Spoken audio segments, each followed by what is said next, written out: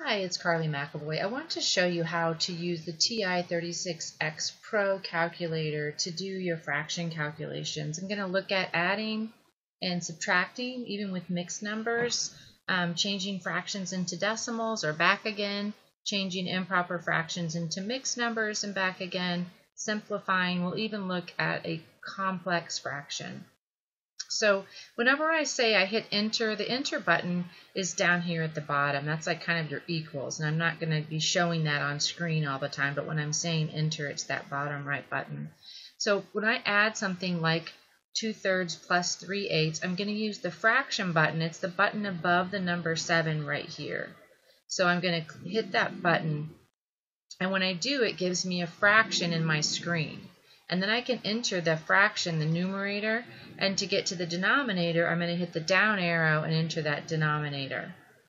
Then I can get out of that fraction by using the right arrow to get out of that. And then I can hit the plus, and then I can enter my second fraction. My second fraction, I'm going to hit the same thing again and hit 3, and then go down arrow 8. And then I can just hit enter, or I can go ahead and get out of that if I want to. I'm going to go ahead and enter now, and that's give me 25/4. Maybe you want to know what that is as a decimal. So to change from a fraction to a decimal, you can see down here where it says F, and then there's sort of 2 arrows and a D. That's the change from a fraction to decimal.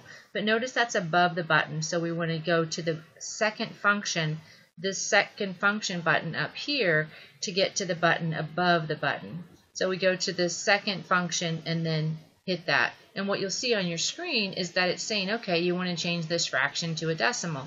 And if we hit enter, then we find out what that is as a decimal. And if we say, oh no, I really wanted that as a fraction, hit that again and it takes it back, and hit it again and it takes it back. So it keeps toggling between the two as long as you can stand to do that.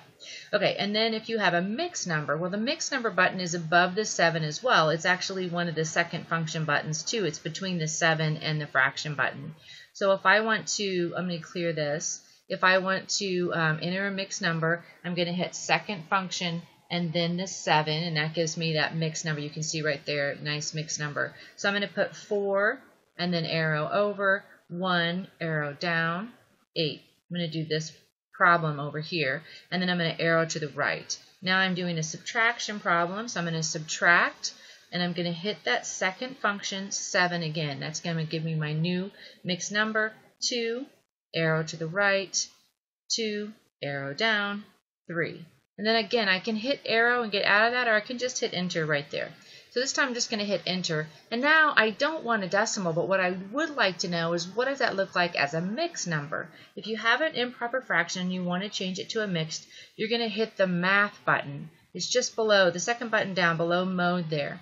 Hit math, and you'll see the first option. It's kind of hard to read it, but what that first option says is that changing from an improper to a mixed. So that's what I want, so I'm going to hit enter, and it's showing me on the screen, okay, you have a fraction, you want to change it to a mixed number, hit enter again, and it's going to show me that that's 1 and 11/24. And if I want to switch it, if I start off with the mixed number and want to switch it, I would hit that same math 1 button, and then I could switch it back, and it will toggle back and forth.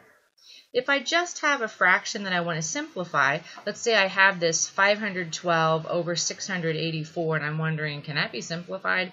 I have been showing you to hit the fraction button and then enter your fraction. You could also just go ahead and enter the numerator and then hit the fraction, and it's going to put it into the fraction at that point. That's another way to use that button, 684. And then if I hit enter, if it's simplifiable, it will do that for me. So I have 128 over 171. Now, the most complicated thing you might want to do is something like this, where you have a complex fraction, that is a fraction inside a fraction.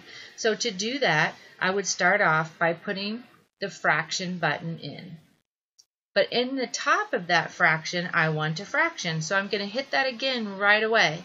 Now I'm going to have 2 go down to 7, and then I'm going to hit the down arrow again, and when I get down there, I want to enter another fraction. So I'm going to put the fraction button in again, and I have 8 over 14. And now I can arrow all the way out of that and hit enter, or I can just hit enter. Up to you, but if you wanted to add another piece, like let's say you're going to add something, you definitely want to get all the way out of that before you did something like adding or subtracting to that. Now I can just hit enter, and it's going to tell me that that's equal to 1/2.